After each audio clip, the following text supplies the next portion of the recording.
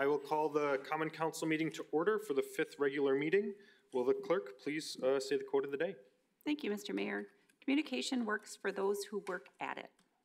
All right. Would you call the roll as well? Alderperson Ackley. Here. Alderperson Bourne. Here. Alderperson Decker. Here. Alderperson Feldy. Here. Alderperson Felicki-Pineski. Here. Alderperson Laster. Here. Alderperson Mitchell. Excused. Alderperson Perella. Here. Alderperson Salazar. Here. Alderperson Savaglio. Present. There are 9 present. All right. For everyone in attendance, would you please stand for the Pledge of Allegiance? I pledge allegiance to the flag of the United States of America and to the republic for which it stands, one nation, under God, indivisible, with liberty and justice for all. Okay. Is there a motion to approve the minutes from our previous meeting? I move to approve. Second. There's been a motion second. Any further discussion on the minutes from our previous meeting? Seeing none, all those in favor, please state aye. Aye. Anyone opposed? Minutes are approved. Anyone for public forum today, clerk? There is no one. All right. 5.1, mayor appointments, various. City attorney. Oh, sorry. Like to come up.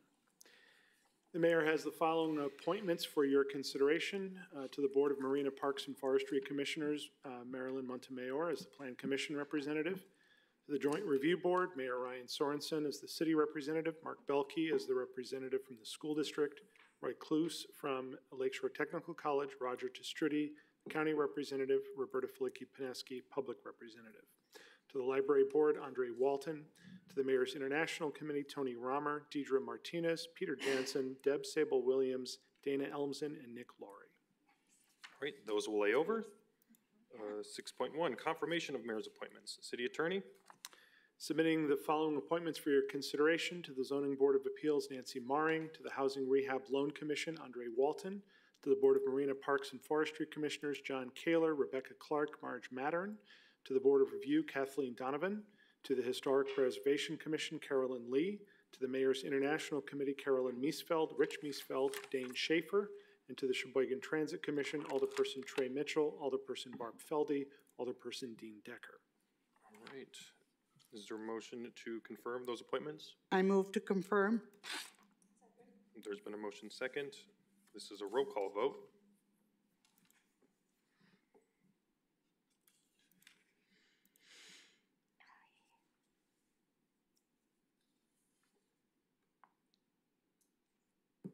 Working on it.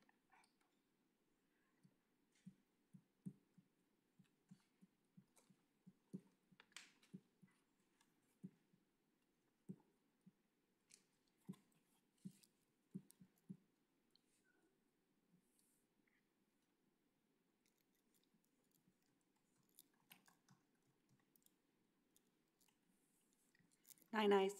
All right. 7.1, confirmation of mayor's appointments. City attorney. Mayor submitted the following appointment for your consideration. Alderperson Leslie Laster, District 8, to be considered for appointment to the Licensing, Hearings, and Public Safety Committee to fill the unexpired term of Ryan Sorensen, whose term expires April 18, 2022. I move to confirm. Second.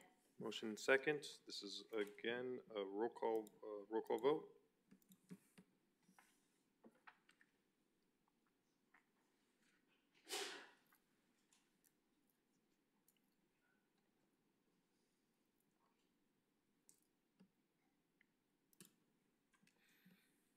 Eight ayes, 1 abstain. All right, that's approved. All right, 1.8 is a presentation by our Senior Services Director, Emily Rendell Arajo. So Emily, come on down. Thank you, Mayor Sorensen. Thank you for pronouncing my name so well. No one gets it that well.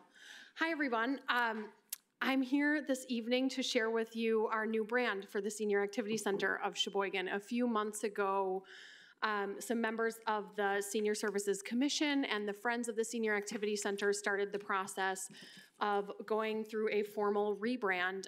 But this conversation has been going on for 5+ years, probably. Our own alderperson, Felicki-Pineski, conducted some focus groups 5 years ago that identified that our membership was not happy with the name Senior Activity Center of Sheboygan, often abbreviated to SACS. They also don't enjoy being called seniors. Some other issues with the existing name of Senior Activity Center of Sheboygan were that there's a lot of confusion with other organizations in town.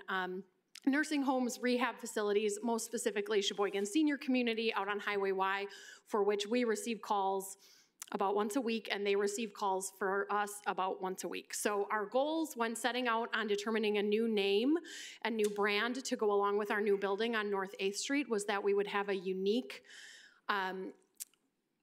name that would not be confused with any other organization and would accurately reflect the population that we serve, which are adults 55 plus, that are independent and active and still have a lot of life left to serve this community. So our new name, members of the Friends and the Commission worked together with Dynamic Agency through the rebrand process. The Friends of the Senior Activity Center are paying for this $25,000 to include the name, the logo, and a new website. And Scott, if you want to pull up our new name. So the name that we agreed on and was voted and approved on by the Friends and the Commission last month is Uptown Social, with the tagline, Sheboygan's Hub for Active Seniors. So if we look at the next slide, we'll see the new logo. We're very excited. We think this accurately reflects the population that we're serving. The seniors that have been involved in the process feel strongly about the name. They're very excited to not have to come to the SACS. And we're also excited with the possibility of abbreviation. Uptown Social abbreviates to us, and so we plan to have a lot of fun with our marketing terms. Using us and Uptown Social. And so our intent is later this month, we will be sharing this information at the annual meeting of the Friends of the Senior Activity Center, and going from there as we prepare for our new building. I know you have a lot on your agenda, so if anyone wants to follow up with me separately, I'm always available, and I brought a giveaway for everyone.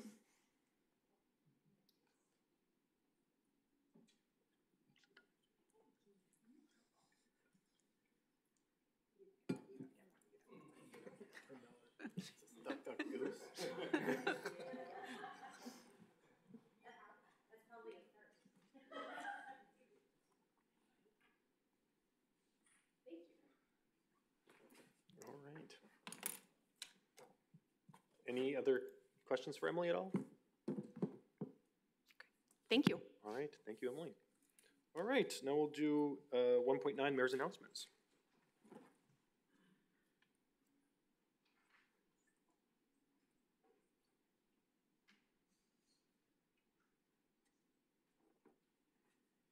All right, good evening, everybody. Thanks for being here this Monday evening. I'm gonna keep it relatively quick because we do have a long day and we've got a long agenda. So I'm just gonna jump right into it, do some proclamations. So this is the fun part. All right, so first one, I'll read both of them out to you. First proclamation, whereas President Abraham Lincoln signed the Emancipation Proclamation on January 1st, 1863, declaring the slaves in the Confederate territory officially free, paving the way for the passing of the 13th Amendment, which formally abolished slavery in the United States of America. And whereas word about getting the signing of the Emancipation Proclamation was delayed by some 2.5 years to June 19th, 1865, in reaching authorities and African Americans in the South and Southwest in the United States. And whereas on June 19th has been a special meeting to the African American community and is officially called Juneteenth, combining the words of June and 19th, and is the oldest known public celebration of the end of slavery in the United States. And whereas Juneteenth commemorates African American freedom and celebrates the success gained through education and greater opportunity, and whereas on a larger scale, celebration of Juneteenth reminds each and every one of us the promise of freedom, equality, and opportunity are at the core of the American dream. Now, therefore, I, Ryan Sorensen, Mayor of the City of Sheboygan, do hereby proclaim June 19th, 2021 as Juneteenth Day. And I would present this proclamation to Pastor Michael Thomas, and as well as other members of the Black American Community Outreach. So if you want to come on up.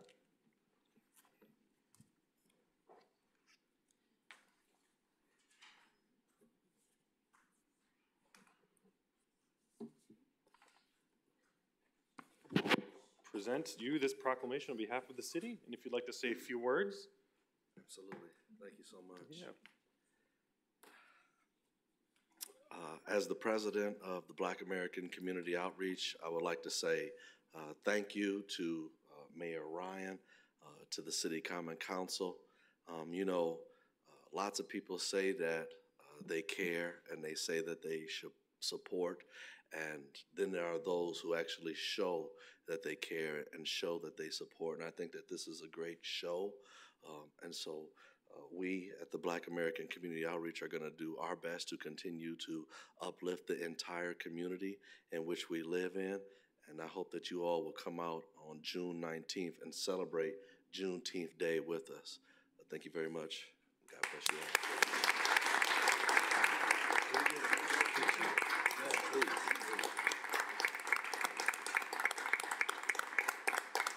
Anybody willing to volunteer? All right, thank you. Take a step back so we can get everyone in here.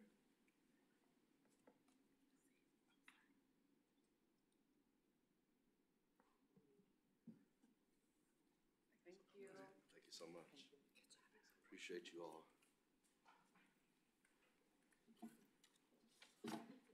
All right, next one. Whereas Sheboygan County, the city of Sheboygan is a community full of diversity, and whereas the city of Sheboygan recognizes the importance of equality and freedom, and whereas we as a nation have come a long way since the Stonewall riots in 1969, and whereas the movement towards equal rights for lesbians, gays, bisexual, transgender people still carry on with so much more progress to be made, and whereas everybody should be able to live free without fear of prejudice, discrimination, violence, or hatred based on who they are as a person, and whereas the city of Sheboygan is dedicated to fostering a community of acceptance regardless of one's sexual orientation or gender identity, and whereas June is celebrated as LGBTQ+ Pride Month all over the globe, and now therefore I, Ryan Sorensen, Mayor of the City of Sheboygan, do hereby proclaim June 2021 as LGBTQ+ Pride Month. And I will present this proclamation to the Sheboygan County LGBTQ Alliance. So Carolyn, come on up, and other members of the Alliance, come on up as well.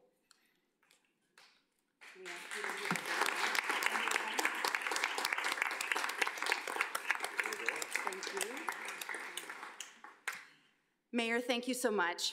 The Sheboygan County LGBTQ Alliance exists to raise awareness of the diversity of the LGBTQ community, address the needs of our queer residents, build solidarity and allyship, and support action for intersectional justice. We envision a community that is welcoming, safe, and informed. 2 days ago, the Alliance hosted Sheboygan's second annual Pride celebration, virtually this year, and we heard personal stories and messages from a series of local LGBTQ+ residents. I hope many of you were able to tune in, but if you weren't, you can find the recording on our Facebook page. One of the major projects of the Sheboygan County LGBTQ Alliance is organizing a comprehensive LGBTQ resource guide, something that has never been done in Sheboygan County. And in addition to that, we're focused on outreach to employers, educators, healthcare providers, and community leaders so that we can be more responsive and proactive in addressing the needs of our community.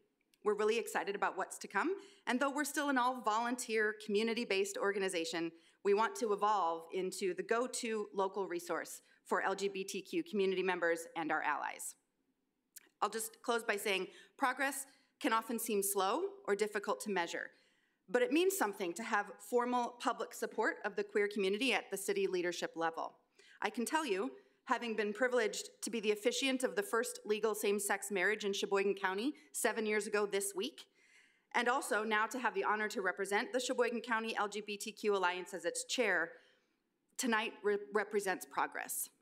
And here tonight with me are Jamie Lammers and Kate Kraus, two of the co-founders of the Sheboygan County LGBTQ Alliance, and I know that each of us has experienced real setbacks and discrimination as members of the local queer community.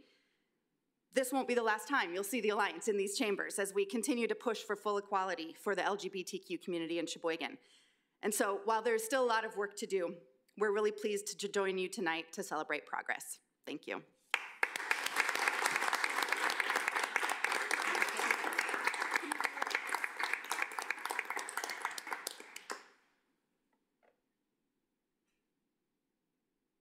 Thank you. Thanks again. Thanks, everyone.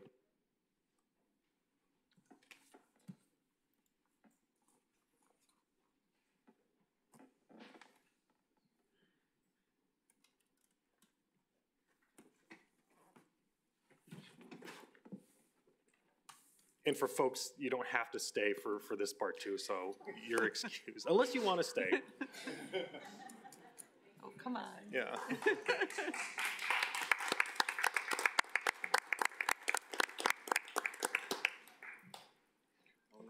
All right, we'll jump right onto the consent agenda.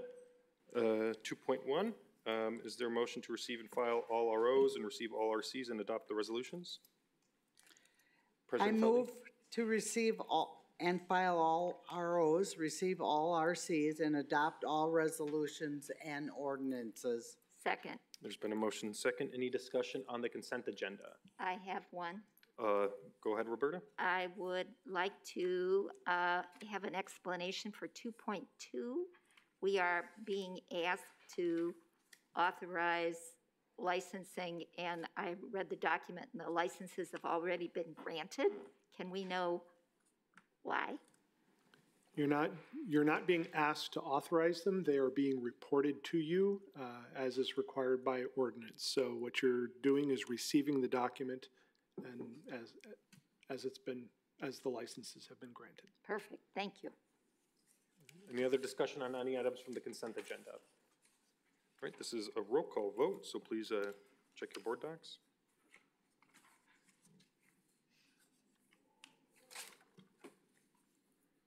Yeah, I'm asleep. well,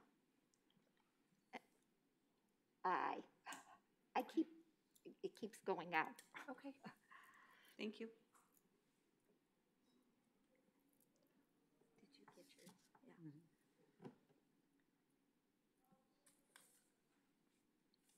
There it is.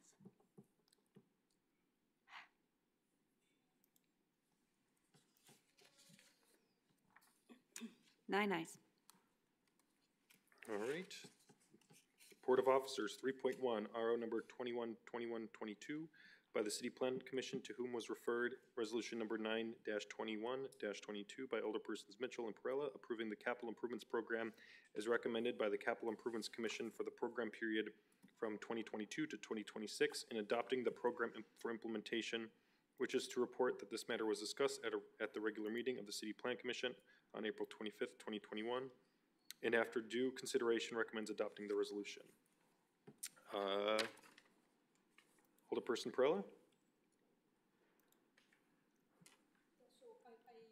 To adopt the resolution? Yep. Is there a second? Second, Motion and second. Any further discussion? Alderperson Boren? Thank you, Mayor.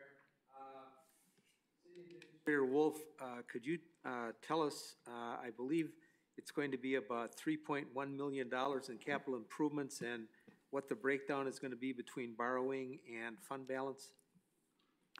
Thank you, Alder Bourne. With this upcoming program and capital improvements, we are looking to borrow $2 million in GO bonding, and we are looking to utilize $1,045,000 in general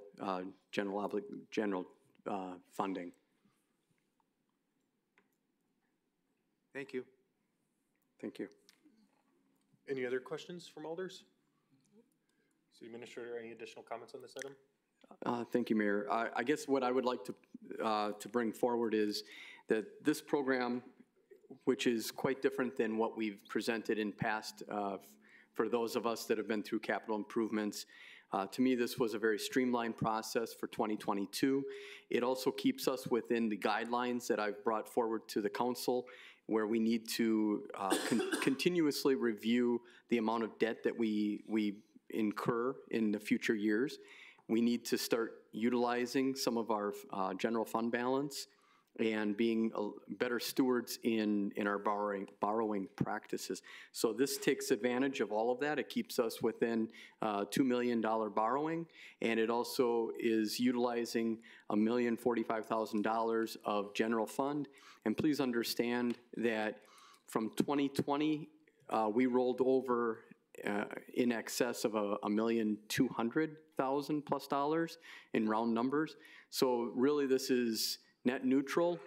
From that perspective, we're not actually pulling out of the pool. We're actually just using $1,045,000 of the rollover. Thank you. Any additional questions on this item? This is a roll call vote then.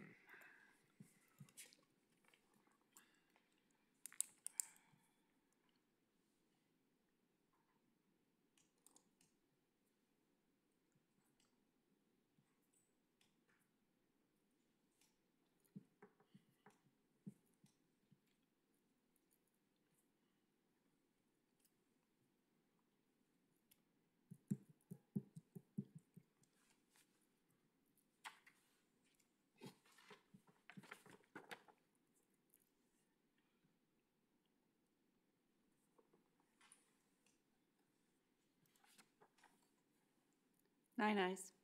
All right, items 3.2 through 3.6 will be referred to various committees. 4.1 through 4.7 will additionally be referred to committees as well. Reports of committees. 5.1 RC number 3521-22 by the Finance and Personnel Committee, to whom was referred resolution number 10-21-22 by Alderpersons Mitchell and Flicky-Pineski, authorizing a budget adjustments for the appropriations in the 2021 budget regarding the MyCivic Citizen Engagement System software system, and recommends adopting the resolution. Alderperson Flicky-Pineski. I move that we adopt the resolution. Second. There's been a motion and a second. Is there any discussion on this item? Any comments from the city administrator on this item? Thank you, Mayor. I just want to thank everybody for the support on this MyCivic.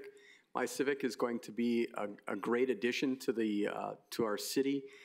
It'll basically give us an app where we will be able to actually communicate outwards, and our constituents will be able to communicate better inwards into the city. So it's not just a 311 where people can basically report a pothole, because that never happens, or other issues within the city. It's more of the fact that we can push information out to the constituents, but it's also going to be a hub, as we've all been presented, where we'll be able to actually have, you know, the city's website connection. We'll be able to have DPW.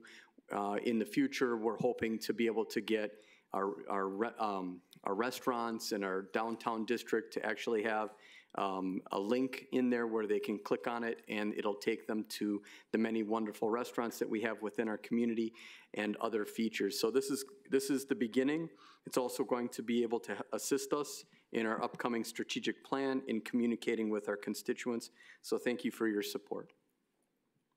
Any additional comments? Seeing none, this is a roll call vote.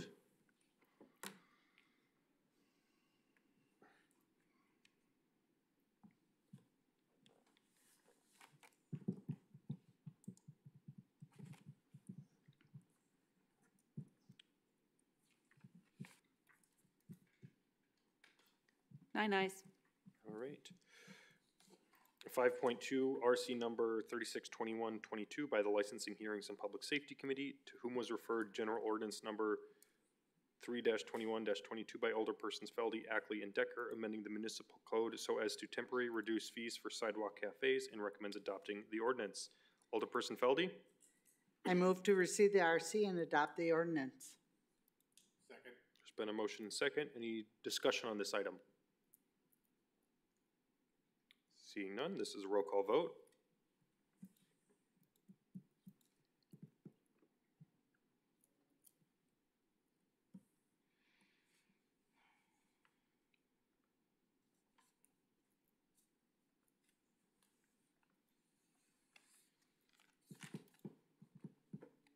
Nine ayes. All right, that is approved. Items 6.1 through 6.6 will be referred to various committees. 7.1, other matters authorized by law, city attorney. 7.1 is an RO by the city clerk submitting various license applications for the period ending December 31, 2021, April 14, 2022, June 30, 2022, and June 30, 2023. All right, and that will be referred to the Licensing Hearings and Public Safety Committee. All right, number 8, we have a contemplated closed session. Alderperson Feldy. I move to convene in closed session under the exemption provided in section 19.85 1E, Wisconsin status for the purpose of discussion related to a possible development incentive regarding the former Shopko store located at 518 South Taylor Drive, where competitive and bargaining sessions require closed session, and under the exemption provided in section 19.851G Wisconsin statutes for the purpose of discussion related to possible litigation related to the termination of one or more city employees where legal counsel will render oral advice concerning strategy to be adopted by the body with respect to litigation in which it is likely to become involved. Is there a second? Second. All right, there's been a motion and second. This is a roll call vote to convene in closed session.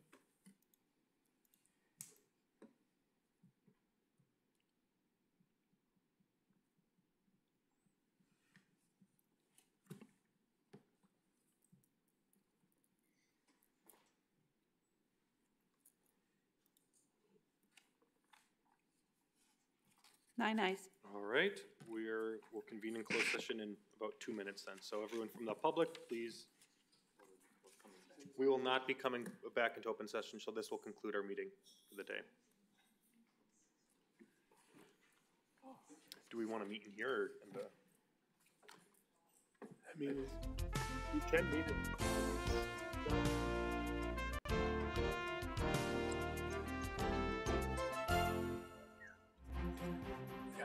We'll stay.